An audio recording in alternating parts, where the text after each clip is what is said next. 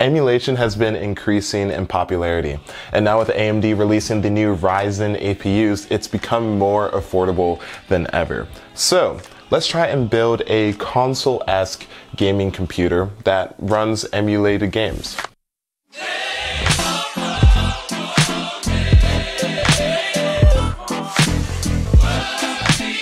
Just as a disclaimer before I begin, this right here is not a build guide. This will not give you the best bang for your buck, so I don't expect you guys to follow it. This is just a fun build that I wanted to do on the channel. And I do want to thank the sponsors of this build. We have TeamGroup, who supplied us with the RAM, which I will get into later.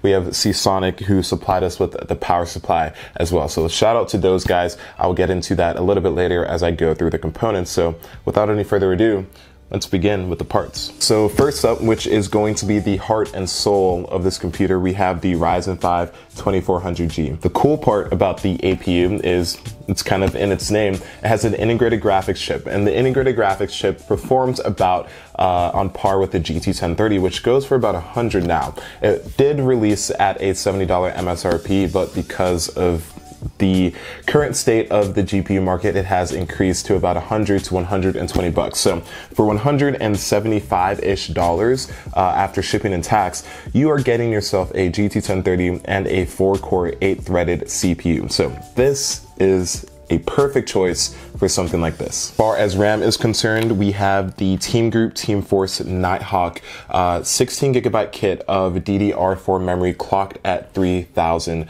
megahertz. The RAM was supplied by TeamGroup, so shout out to them for doing that. Show them some love if you can.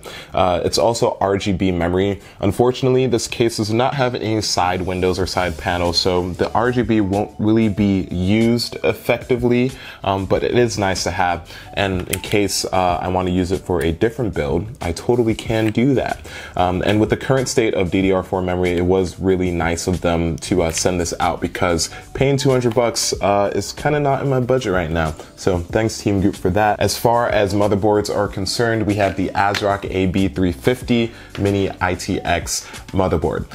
Now, there aren't that many great mini ITX motherboards for the AM4 platform, and one could even argue that there aren't any great ones for the AM4 platform that can support paths like a Ryzen 5 with a light overclock. The good news is that I'm using the Ryzen 5 2400G, and I plan on only running it at stock with maybe a slight bump to the integrated graphics chip. And that's because I want temperature to be of the utmost importance. I'm going to be using a smaller enclosure than usual, and I'm going to be using the stock fan on this. So I don't want to push it because I want temperatures to be as low as they can get. It's using the B350 chipset, so I can overclock if I need to, and it includes AC Wi-Fi, which is great because I do not want to have to rely on Ethernet simply because of portability reasons. Now it does have RGB support. I'm reading it here.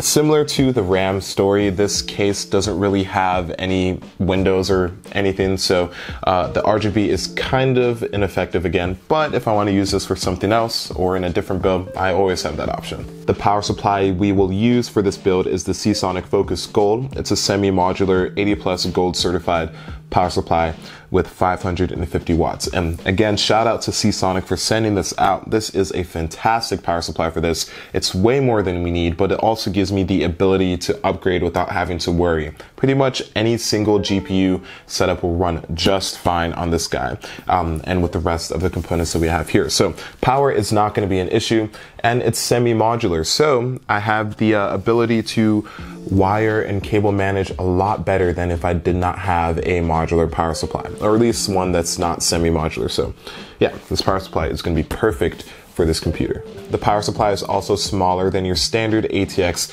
power supply, which is great, so it will fit even better in a smaller enclosure like this case, which is an awesome segue to the last part of the build, the case. And I have the Cooler Master Elite 110. Honestly, I went to Micro Center and I picked up the cheapest mini ITX small form factor case that I could find at the time, and this was basically it. It's old, but it still works perfectly fine, and it's a good case to start if you haven't done a lot of small form factor builds, and I've only done one before, so this is a good case for me. It's a good place to start. Those are the components that we have. Let's put the computer together and let's run this thing and start emulating games and seeing how well it runs. Yeah, I'm pretty excited. viu rico namorar pobre?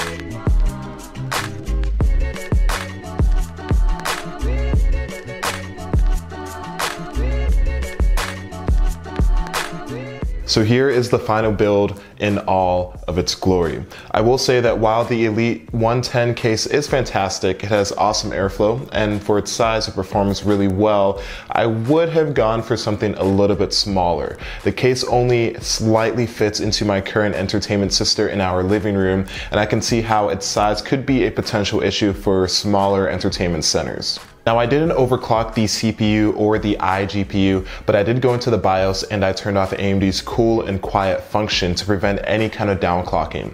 With the function on, the CPU wouldn't clock beyond 3.2 gigahertz, and the integrated graphics chip didn't even hit 1 gigahertz when I was in Dolphin or the PS2 emulator. To prevent that from happening again, I clocked the CPU to 3.7 gigahertz and I left the iGPU at 1250 megahertz, which is its stock rated clock.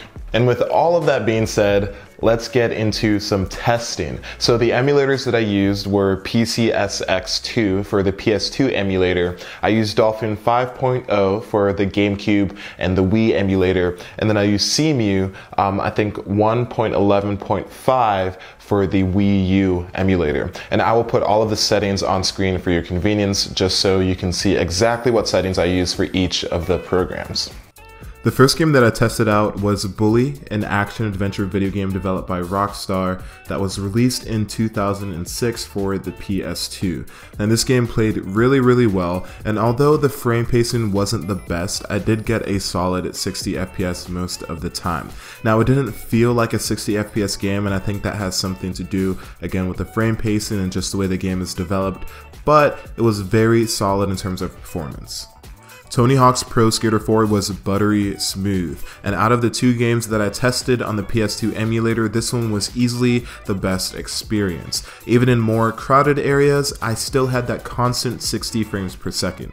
It didn't have the frame pacing issues that Bully did, and it actually felt like the game was being played at 60 frames per second. The classic Super Smash Bros. Melee was the first GameCube game that I tested on Dolphin 5.0. Now, it did hiccup ever so often in a match, but otherwise it was a solid 60 frames per second. It was very fun and very playable at its current settings. With more characters on screen and with higher weapon and item spawning, it did make it a little bit harder to run, but the game still managed to stay above 55 the majority of the time. The GameCube version of Legend of Zelda Twilight Princess did have a 30 frames per second cap, but it stayed at that 30 frames per second and only dipped when I was inside of houses, which did not happen very frequently. It was easily the most playable out of all of the GameCube games that I tested. Super Mario Sunshine averaged about 25 to 30 frames per second. It did dip below 30 a few times, but nothing that warranted unplayability, and it stayed closer to 30 FPS more than it dipped below it, so it was still a very fun experience. The first Wii game that I tested on Dolphin 5.0 was Super Smash Bros. Brawl. Now, this had a frames per second average of about 55 to 60. It did hook up every once in a while, but performance was similar to Melee. It was very fun at the current settings again, and depending on the scenario, it could dip down to below 50, but that was not very often.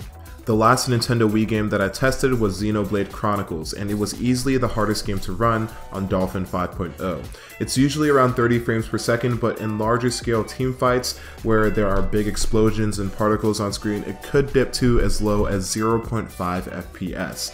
It's playable, but with some compromises in those big fights. Otherwise, I had a solid 30 frames per second while roaming, and about 27 to 30 frames per second in the smaller scale battles. In CMU, the Wii U emulator, I tested two games, Mario Kart 8 and Legend of Zelda's Breath of the Wild. Mario Kart 8 averaged about 50 to 60 FPS and occasionally dipped below 45, but that only happened about once or twice a race or when the track first loaded up at the very beginning of the match.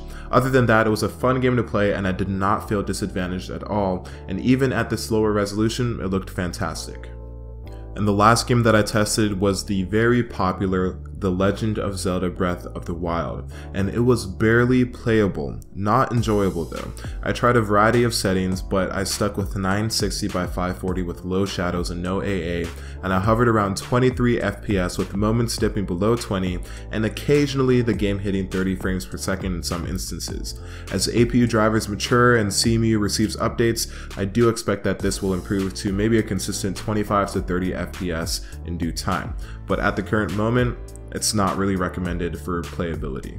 Temperatures inside of the Elite 110 case were warm, but definitely safe. I think I reached a peak of about 73 degrees Celsius, and that was when I was playing Breath of the Wild in CMU. But generally speaking, the APU combination did not go above 70 degrees Celsius and usually stayed in the 60 to 65 degree range. And depending on the game, it would stay in the lower 50s to upper 40s. Now granted, these are at stock clocks, so I probably have a little bit of headroom to push the CPU and the Vega 11 chip, the onboard graphics a little bit further, but at that point I don't really think I would see a lot of benefit from doing that. And like I mentioned earlier, temperatures were of the utmost priority, so I think I'll leave it where it is right now. I did play all of these games on a gamepad. It's very difficult and not fun if you play it on a keyboard and mouse combination, with a few exceptions, but the one that I got is the Logitech F310, I believe, and I've had this controller for a very long time. I picked it up for about 12 bucks used on eBay, which is a really nice buy considering that most Microsoft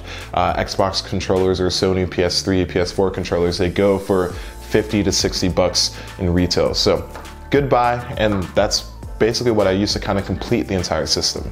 Of course, there were games that I really wanted to try, like Skyward Sword on Wii/Wii U, but I couldn't get the whole emulated Wii Motion Plus to work correctly with my Logitech F310 controller, so I kind of just scrapped that, which is unfortunate because that's an awesome game to play, and it would be one that I feel a lot of people would play if they're going to be using Dolphin. Yeah guys, but that's pretty much it for this video. If you guys liked it, then leave a like, and if you loved it, share and subscribe and all of that stuff. I'm working on a lot of videos right now, which is why I haven't kind of been uploading. I tend to kind of upload in seasons, if that makes sense, where I mass produce like 4, 5, 6 videos and I just kind of upload and then I mass produce again and then the cycle just...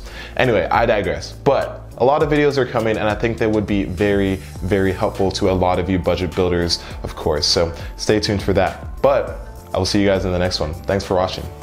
Peace.